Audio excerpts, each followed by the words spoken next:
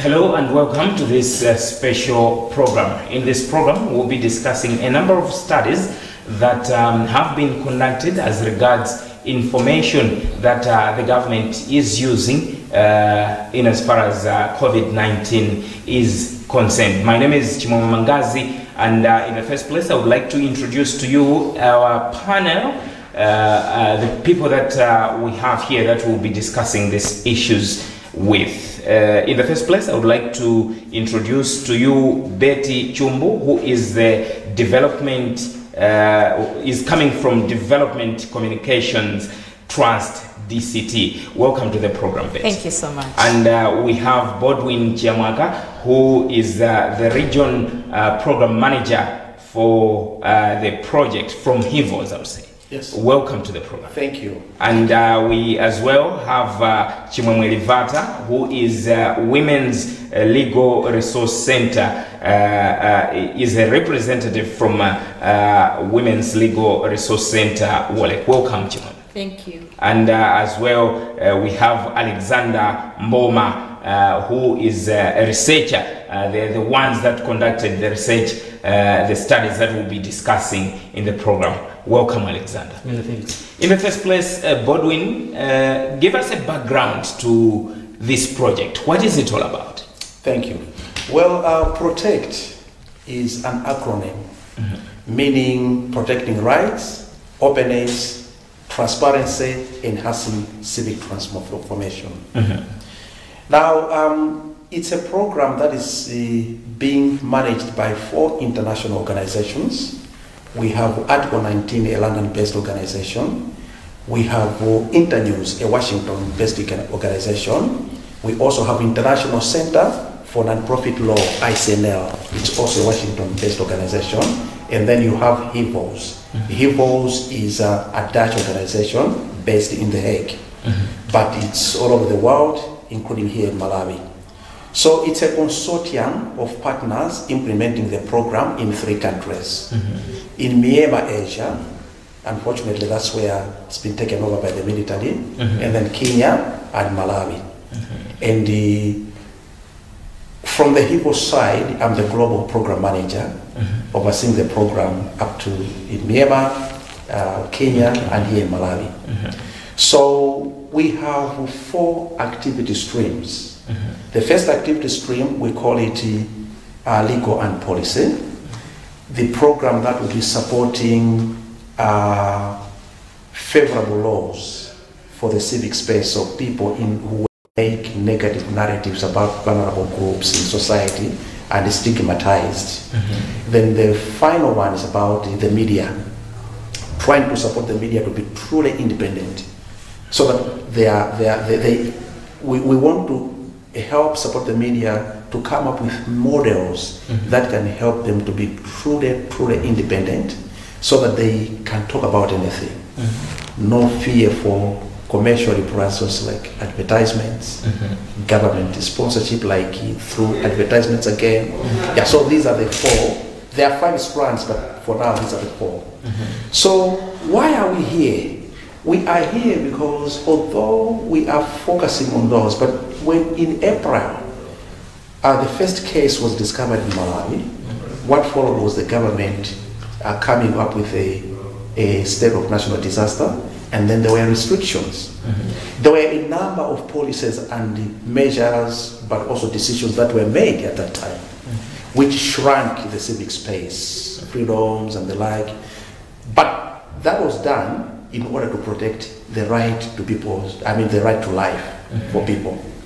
However, it was not very clear whether government was making those decisions based on facts or varied data.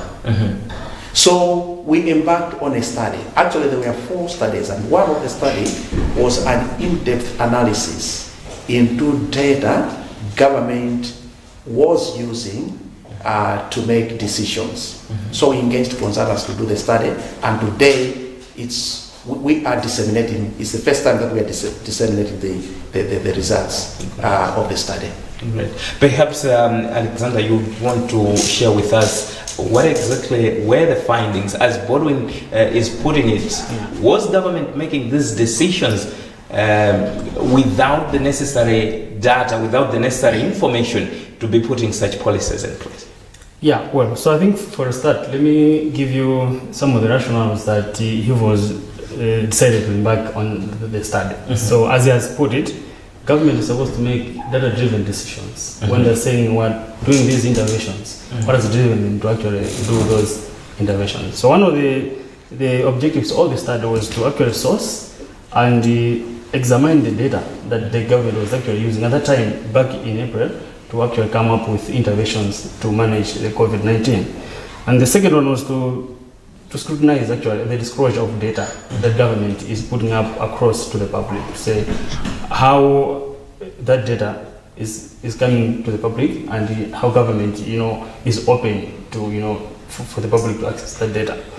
And the last rationale that we actually focused on was to scrutinize the forecasting models. If you remember, back then there was a model the government actually used to actually come up with the projections for the COVID numbers, the cases. So we're also trying to scrutinize if that model that they used was actually, the right model, and what actually, the implications of that. So basically, our findings, we discovered that actually the data is available. However, I think in terms of access to the public is not accessible, and that, at the same time you were asked very bluntly to say, did government use data? So I can say yes and no. So the data that government may have used to come up with those interventions was not actually very comprehensive. So they used, some of the data was actually used, but some of the interventions we realized that they were actually just copied and pasted. We actually didn't use our data here. The data was not speaking, or the interventions were not speaking to the data that we had at that particular time. For example, the issues of lockdowns that were actually there, we had a lot of questions that were asked to say, is it necessary? Where have this been driven from? So that's one of the findings that we found. And another thing was the data that is actually available is also underutilized, in the sense that I think government mostly has just, the last finding was the data that is actually coming through the MOH, through the Public Health Institute, was coming in late chunks. So, for example, if the government is displaying through the Ministry of Health that today we have got 10 cases, you realize that those 10 cases are actually not happening on that particular day. So someone in Rumpi who's been diagnosed on a Monday, that data goes to the central office on a Wednesday, and they're posting on a Wednesday to say we have got 10 cases, which most often was not actually the case. So those are actually some of the findings that we actually discovered through the study that we did. And I should say that through our methodology, we talked to a few guys, the key informants that are actually involved in the implementation of the COVID response. So, our partners, people working in the TISA hospitals. So, yeah, and that's, I think I should leave it there. Yes, but perhaps let's come to you, Betty. What is the reflection of what Alexander is saying here? There was information, but perhaps access to it was a problem. What was your experience engaging communities in the country? Basically, we would say that as DCT, we've done a lot in terms of COVID response in the country. And our experience, as he has pointed it out, there's been a lot of resistance. You can agree with me, at first when the first COVID case was announced, everybody was like, this doesn't belong to us poor people in the rural areas. This is for those that are in urban setting. Why? It's because all the cases, almost 90% of the cases, were for the people that are from urban, right? And the model and the channel that was used to present that particular information was targeting those that are in urban. You would see that it was only the MOH platform that was used to share the information was an internet The question is, how many people in the rural areas do access internet? Do they have the resources? So data was there, but accessibility was the challenge.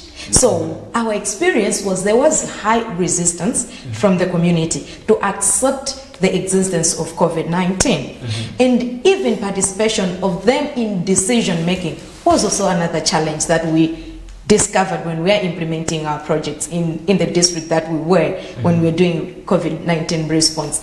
Would give an example of this particular case at Waida Hospital, where they decided, government decided to close the fistula center. Was that decision based on informed data, for example? Was that really a right decision to be made at that time, considering that women were accessing the service at that particular center? So you could really see that there was a bit of a battle between the general populace that we were reaching out to with the messages and those that were making the policies at that particular level. So to bring in people at the same level and to say this is our issue and we need to deal it together, there wasn't really that much coordination, but even informed with data.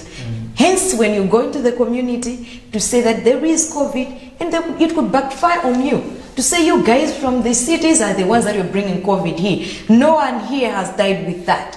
Who can you tell us that has died or has contracted the pandemic in our village? Up until you give us evidence that so and so is part of this, then we'll be able to do this. But it was, you know, to follow all those preventive measures, it wasn't easy because it was like we are fighting a battle with the people that are not even into the decision making. So that has been really our challenge when we were doing the COVID response in the district, mostly in the rural setting. Hard to reach. We were in Likoma. There was a case in Likoma, if you can remember very well, when the first COVID case was announced. There was running battles between health workers and that particular family when a case was reported in their family. To them, they were saying, no, just because Likoma had not had any case, you're just importing the cases here. Just because they are funders that have come, there are people that are doing this COVID awareness, and we happen to be in that particular area when that issue was happening, but the case was there.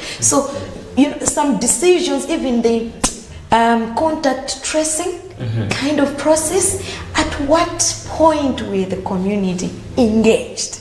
Even the decision to say this is the process that we're going to do the contact tracing, you know, there we found that there was really a mismatch of, you know, the availability of data and information to counter such, you know, such cases. Has the situation improved from the time we registered the first case of COVID to present?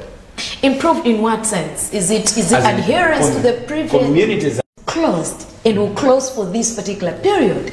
That you would really see everybody is not sure why we are closing schools for 3 days or 1 week or 2 weeks.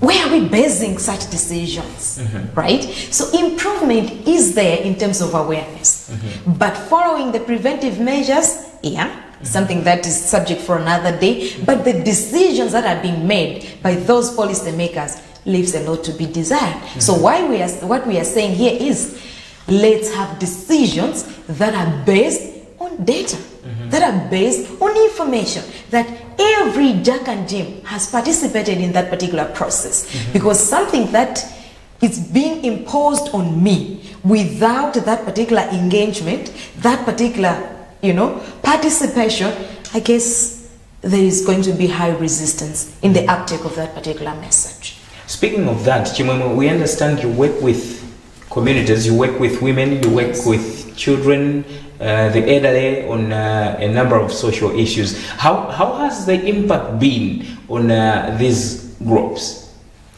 There's been a lot of impact, especially because of lack of participation in terms of decision-making processes that government has undertaken. So everyone is aware that the country's population is, the majority are women, but when it came to consultation on issues, women were not consulted. Some would say, how they consult women We have women leaders, we have movement, we have a women's manifesto movement, which consists of women from various sectors as well as from all corners of the country.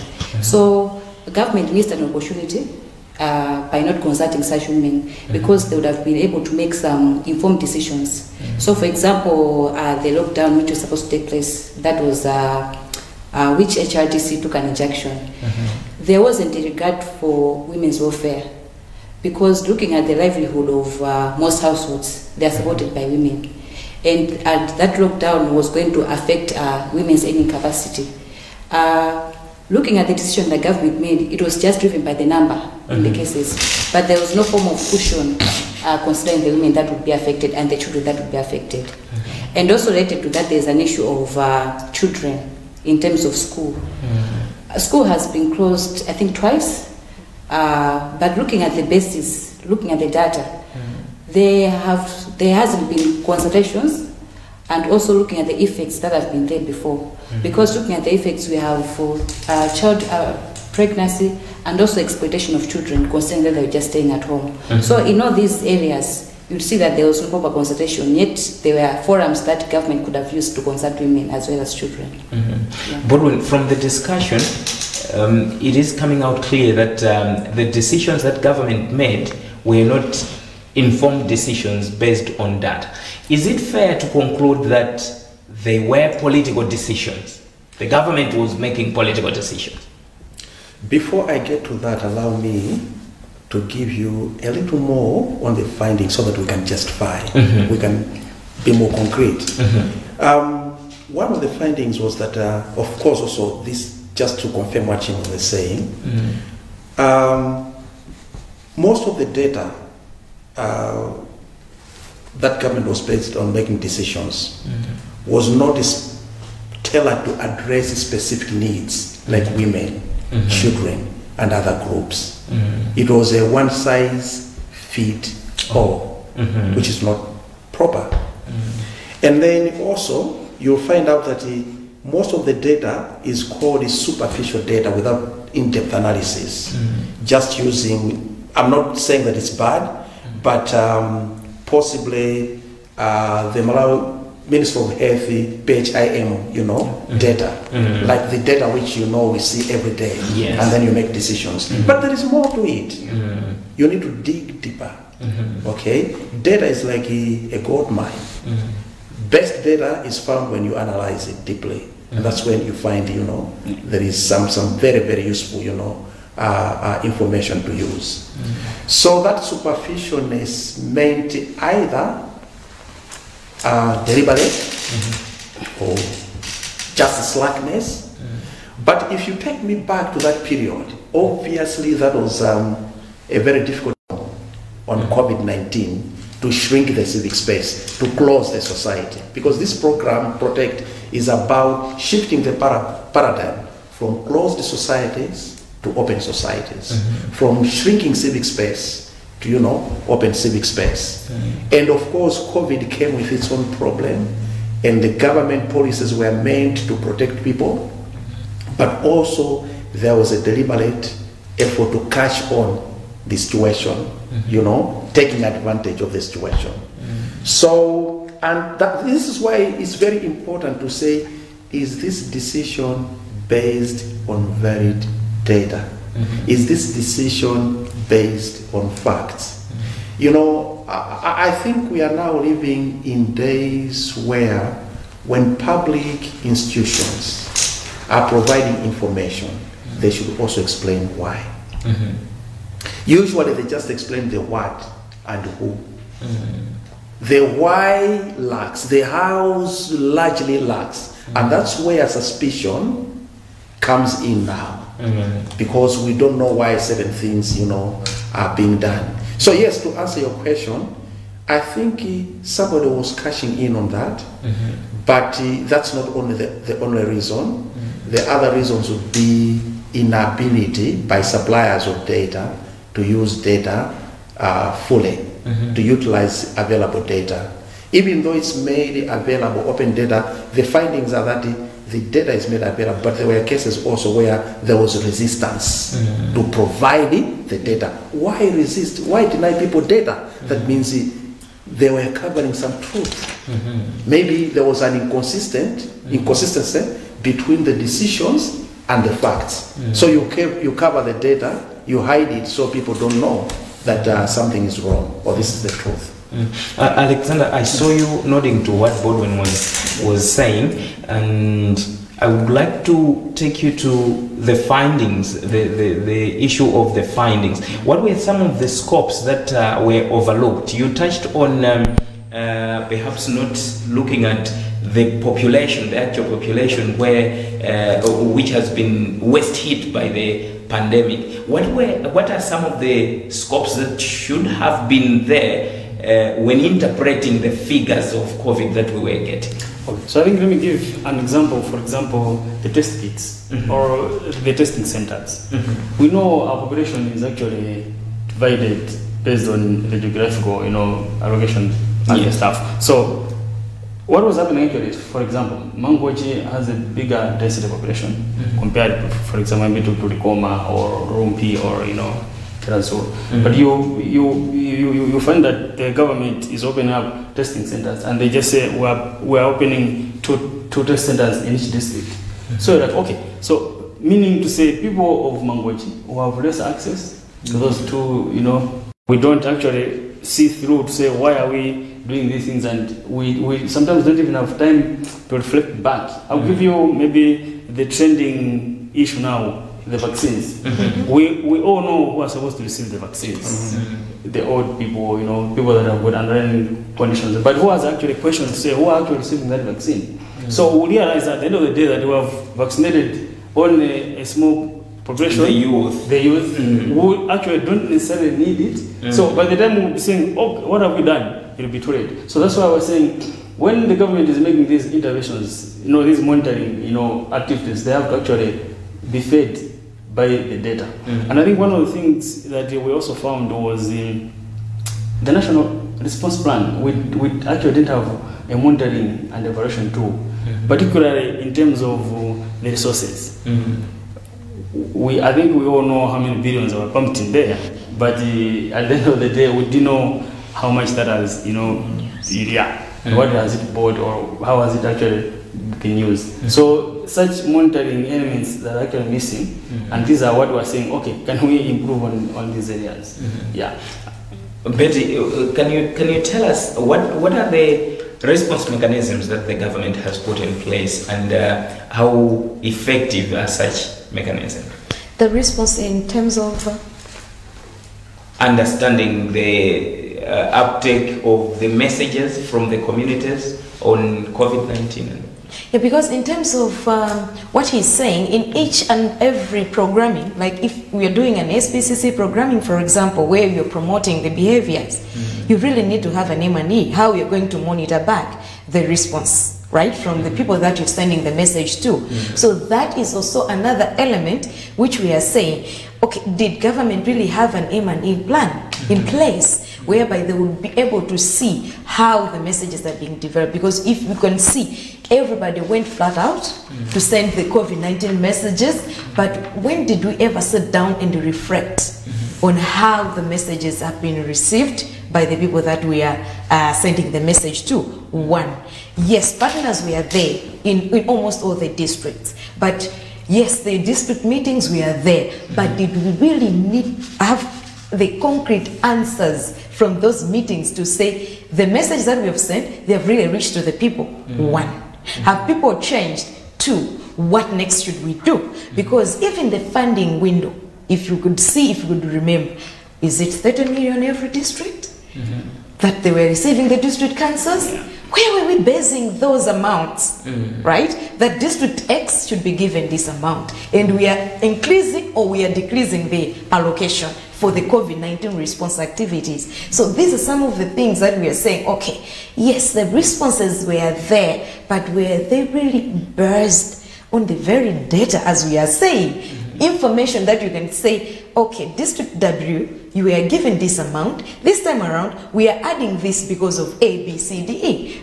Or else it was everyone, equal size, equal amount given to equal districts. So you would really see that, yes, a lot has been done, but we could have done better if really we had the information, the valid time to partners in the district to send COVID-19 COVID-19 messages. Otherwise, if really information was there, that everybody was part of it, or information was there, but accessibility one, but even engagement. To us, our cry is engage us all when these decisions ought to be made. Let people know why certain things are happening at that particular time. The updates, the daily updates, for example, could we point out how many school-going children were there, primary school-going children were there, which led to government to make a decision that we are closing schools? Those are some of the things that we were getting. Then we had also no answers on how such decisions were arriving at. Yeah. But when I saw you nodding to what Betty was saying, that we should have done better. But one would ask to say, we've seen, one can claim that the government is on top of issues because we've seen the figures going down, the number of infections going. So it does not reflect the current situation, but there are lessons we can draw from there. So we've seen also, I think we have learned the hard way. You know, we have learned the hard way. Things that we should have prevented, we had. You saw what happened during the second wave. And Dr. Divala, one of our researchers, argued that it's not the second wave. You know, it's just because maybe as an infection we were too our inability to, you know, epidemics can be predicted. These epidemics, you know, if you ask epidemiologists, they can be predicted 1,000 years before. There are models to prevent it, you know. But it's the same issue of not our being serious to use information or data that we have. Now, to come to that, those lessons that we learn in a hard way, honestly have brought about improvements during this period. Yeah, for example, if you don't have a proper monitoring mechanism or a response or feedback loop, then the public takes over using social media, you know, and they'll, you know, so government begins to respond to public outcry, and the decisions are popular decisions, not based also on what? On data. It's a good thing in terms of perception, but on facts, reality, it may not be the best, and that's where we also lose it. However, the public outcry, the demands they were making, fortunately, have resonated to, government has responded to that, and in a way. But we can also commend the current government, without being political, in that they did quite a good job in terms of planning and response. I think a little more data was used during that time. It was based on facts. And the monitoring has also been there. You can even see that even in terms of reporting, the updates, we changed. We'll talk about positivity rates and, you know, putting down, or, you know, all these figures, which means they knew what they were doing, or we now know and understand what we have to do. Even the president yesterday was using figures. We are now at this percentage. If we can reach at 5%, everybody now is busy with data, which is a positive thing. If we can reach at 5%, then we can relax based on facts and the data available. For me, I think I can tick that and give quite a higher percentage of, you know, demonstration that if you use data, if you use facts, you can plan well, you can make valid, reliable, responsible policies and decisions. But what we have to improve on is being proactive, not to wait public outcry, even in terms of accountability of the resources 6.2. You know, where the government is now panicking, and then, you know, there is, you know, you make decisions on popular view, making decisions in panic. We can do better, because if we can have a good tracking system, good accountability mechanisms, good monitoring system, robust ones, and then we have data based on all those decisions. Yeah. Speaking of the aspects that you've touched on, perhaps Alexander, you want to tell us what are the recommendations in your studies as regards the government making decisions from informed by data? Yeah. So I think one of the key and the outstanding recommendation is government with partners. They should be able to use data. We have data every day coming in. Let's use that data to come up with our decisions. It doesn't make sense to throw just the ball all over and then we realize we actually didn't actually hit. I've given you an example of the vaccines. Let's not wake up, realize that only youth have received the vaccines. Or let's not, realize to say we have sent a lot of billions to motive of doing things. So I think because I can give you an example, even us, when we're inquiring some of the data, particularly the finance data, we're having resistance from the public officers actually. They were, so you're like, you guys, this is a public information, this is public money. We just need to get this information to actually, So I think that kind of an approach or an attitude, I think should change so that we should actually, improve access to data, as I was put it, we have got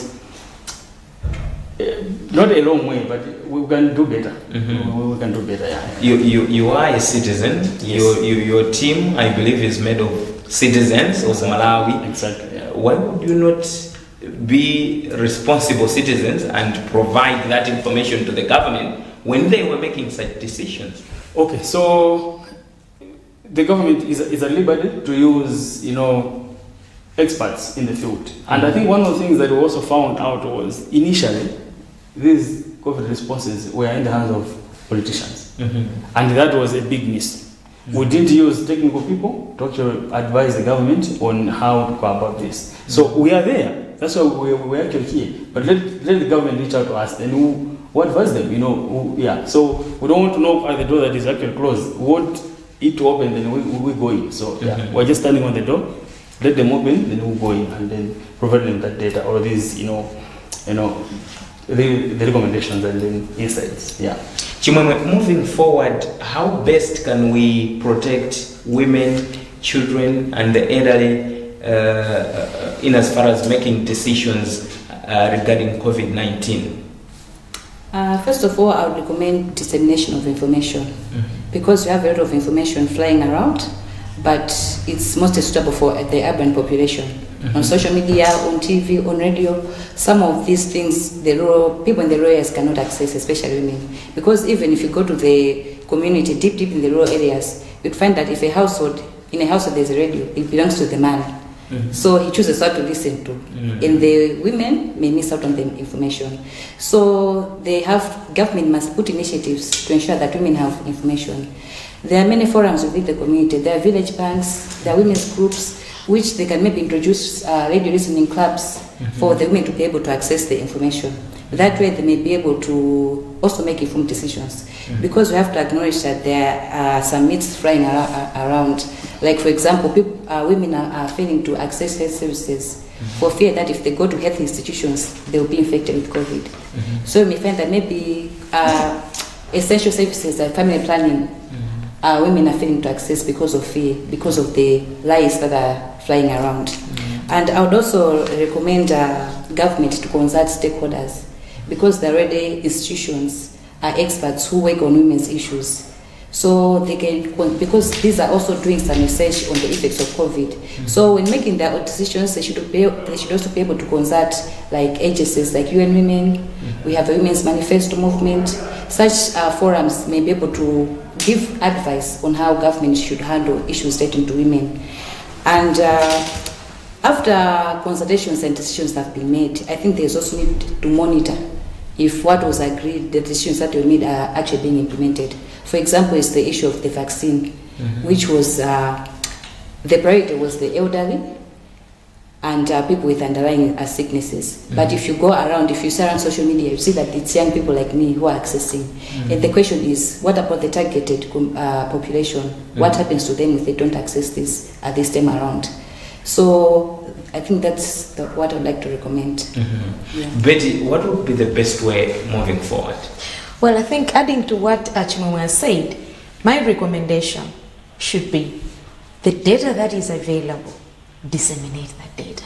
Let people have access to that data. And even we should also consider the report that Hivos today is sharing during this particular meeting. Is it in a format that Jack and Jim in a rural community will be able to understand and triangulate what this particular document is? Let it go and let people get access to that.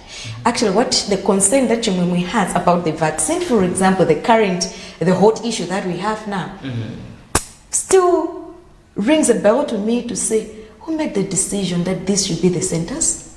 The center should be at DHO's office, at Health Facility X. How about people that have got the challenges they've got different disabilities? Will they be able to access that particular facility? What other decision will be made thereafter when you have seen this particular population, the elderly, for example, somebody from Mpanga area in TS Impasi, for example, if he has to access the vaccine at Chiosha Health Facility, which is about 10 plus Ks, how is that person going to walk to that particular area? Right? So all these consideration or decisions ought really need to be needs-based. Not just somebody or me decide to sit and say, here is data, anyway, this is a decision that we have made. It should be based on participation. It should be based on that particular information. Is it really going to respond to the needs of the people that we are serving? And the information that we have, the data that we have, should be accessible. I think that should be my recommendation on the way to move forward. Even the channel of communication, let us be considerate. See how best I'm going to respond to community X, community W. Shouldn't be one shoe fits all kind of approach. Otherwise, we're going to miss. But with the available data, let us make it available. Bodwin, I'll ask you two questions. What is the way forward? And what's next after you've seen these studies being conducted? What would be the next step from here? Yeah, that's a very good question. My colleagues here have provided some of the steps we can take, but perhaps I should start by saying these are very good reports, in my opinion. And they can request for these reports from Hivos, but we are also going to make sure that through our partners like DCT, Warwick, and the others who we work with, they should be made accessible and available. We are also going to share with the data suppliers like in the government so that they can, but when they access these reports, they should be able to use the recommendations which are these reports. That's number one. Number two, maybe from moving from data, because we have talked a lot about data, we should now be able to scale up on what kind of messages are we providing. For example, I would tell you that, have we ever thought why people are reluctant to go to the hospital even when they have the symptoms of COVID? And even when they hear that somebody died in their home, and people are only go to the hospital when it's now becoming serious. The reason is because the messaging has emphasized on the symptoms and the prevention. But people haven't been told that when you have the symptoms, what is happening to your body? They think that is privileged information for doctors. And when we are talking about data, we mean making complex data accessible, simple. Some of these complex medical issues can be simplified for people to understand. For example, if I know that now I have these symptoms, what is happening to my body? You know, and the message is, muzita mangira kuchipatara. When somebody can do steaming in their home, they can do this. But tell them, but when you kala kunyumba ako, mapapu anu akuonongeka siku ndi every minute mapapu anu akutani akuonongeka. Ngati muli ndi underlying conditions, if you have underlying conditions, you cannot hear damage. But at the same time, they will help you to breathe, and eventually, if you are recovering, they will help you to use your lungs again, because they become weak, perforated, I believe, and you need to do some physiotherapy. I'm talking, you know, from real experiences that I know. So people don't know. The only fear that is triggered in people is COVID kills. COVID is real. Yes, COVID is real. We know COVID is real. But what is happening to my body? I don't know. And so the social media conspiracy theories overtake the facts, because these are not provided, you know, to people. If I knew that when I have the symptoms of COVID, my lungs are speedily being damaged, and that nothing else but going to the hospital will help, I would rush. In fact, I would push other patients to be the first one to be treated. So I think the next step should be to evaluate what kind of messages, based on the facts, the data that we have, are we giving out? Are we also answering some questions? Are we saying that no, this information is only for this group, privileged information? No. People now are smart, they are clever. In fact, when we talk about messaging, information and data, make complex information, complex data accessible. Because of time, I would have given a model that we use in terms of data. Data, number one, must be actionable, must be accessible, no matter how complex the data. Even a complicated contract can be simplified. We have civic tech now, you know, organizations that are able. Data must be machine readable, very accessible. You know, data must be reusable. So you have already given yes, it. Yes. If you have used it, it has to be what? Reusable. Anyone should be able to reuse that data, you know. And these are the things that we at Hivos are promoting, we want to support. But I think if we can do these things that have happened and be able to use these studies, the findings, things can improve.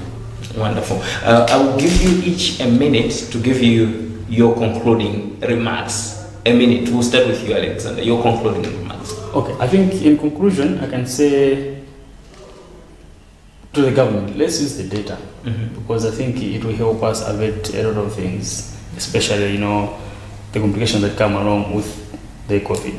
So we are doing good, but we can do better. That's my conclusion. Better, your concluding remarks. Exactly. Let the data that is available be made accessible to all, so that decisions should be made based on informed data and validated data. Chimwemwe, your concluding remarks. I would say that government must involve women. We need women's voice in whatever decisions that they are making. Yeah. Since everyone here has not exhausted their minute for concluding remarks, I'll give you both with 2 minutes, because I know. And I'll also summarize what has been said. I think the most important thing is we have two sides: the supply sides, government ministries, departments and agencies that generate data. And then we have the demand side, the users who use data. My appeal is on the supply side, make data available, as everyone else has said. Make that data actionable, usable, accessible, in formats that people can use. Do not withhold any other data. We have now Access to Information Act. It actually stipulates what kind of data can be kept, you know, cannot be disclosed. But let's make data, you know, available, usable. And also on the demand side, let us access data. The findings are that data is readily available. Quite available. Data in Malawi is available. Open data is available. That's a fact. But is it in usable format? Is it accessible? You know? And do people demand that data? Do we demand it to use it? So we have to demand that data, but as we demand it, those who are supplying it must make it available. And then finally, data must be available at all levels. It should not be a privilege, you know, for few. Whether the information the president has, let it make it accessible in the best way to an ordinary citizen. I tell you, if we can do that, if people can have information, this country can improve, can make strides and, you know, progress. So let us make data available at all levels. I know we have seen... You have 20 seconds now. Yes, we have seen data being shared, especially on platforms and the like. That is good. But is it really something that is very helpful? Can I say one commendation that I can talk? Go. Is being shared. The kind of data that has to go down. Not only the what or the who, but also the why and the how. Thank you. Thank you very much, Godwin, and thank you to all our panelists for being with us in this program. Thanks. And that's where we leave it in this program. And the message is clear that decisions have to be made based on data, and that data is available and it should be made available to the public as well. My name is Chimo Mangazi. Goodbye.